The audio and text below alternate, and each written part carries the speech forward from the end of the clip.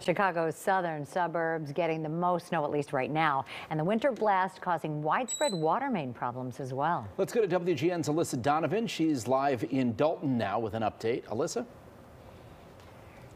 Good evening, Dina and Ben. Yes, we've been in Dolton all day. We measured about 8 inches of snow here, but it actually looks like that has piled up a little bit more in just the past couple hours since we did that measurement. Throughout the day, we've talked to people as they've been clearing the snow off of their cars, off of driveways, and we also noticed just now there was a car that got stuck in the snow. Police have blocked off this road here in Dolton. We've seen that really throughout the day here. Slick conditions, these snow-packed roads. We've watched as crews have tried to tackle these, but you can see they are still snow-covered and slick. And we talked to some residents today who were unable to get their cars out at all.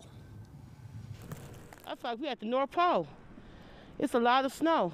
I'm snowed in. I can't move. I can't do nothing. So I'm gonna be in the house for the next 2 days. Shauna Malcolm Lomax only left her house today to do a good deed. I'm going to my mama's house and shovel for her before she come home from work, because it's a lot of snow. Shauna works at Amazon, so she's used to heavy lifting. Anybody need that snow shovel?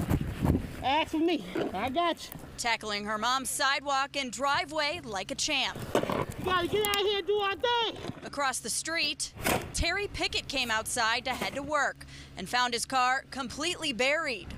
Somebody ordered a whole bunch of snow and put it in front of my car. Normally, he has a 5-minute commute, but today there's a few more steps involved before he hits the road. First, I'm gonna dig myself out, warm my car up, wipe it down, and see if she goes. Just around the corner, Public Works crews repaired a water main break, one of 2 in Dolton on Wednesday, while other crews attempted to tackle the snow-packed roads. As people around the town attempted to dig out, we gotta be here for each other. Shauna says she's ready for the next round, planning to help shovel her mom's and any neighbors who need it. You know, Dolton is a small town, so we gotta do what we gotta do.